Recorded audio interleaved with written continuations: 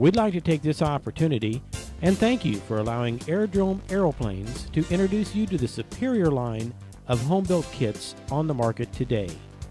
Airdrome aeroplane kits are constructed with the most unsurpassed quality materials available. Every kit passes several stages of quality control before it ever leaves the factory. You can be assured that your kit will bring you years and years of dependable and safe flying. Again, thank you, and we hope you find this presentation enjoyable and informative. The Fokker D6 was a highly successful German single-seat biplane fighter which entered into large-scale service late in the First World War. The D6 had a fuselage of welded steel tubing covered with aluminum and fabric, combined with a thick section wing covered in both fabric and plywood.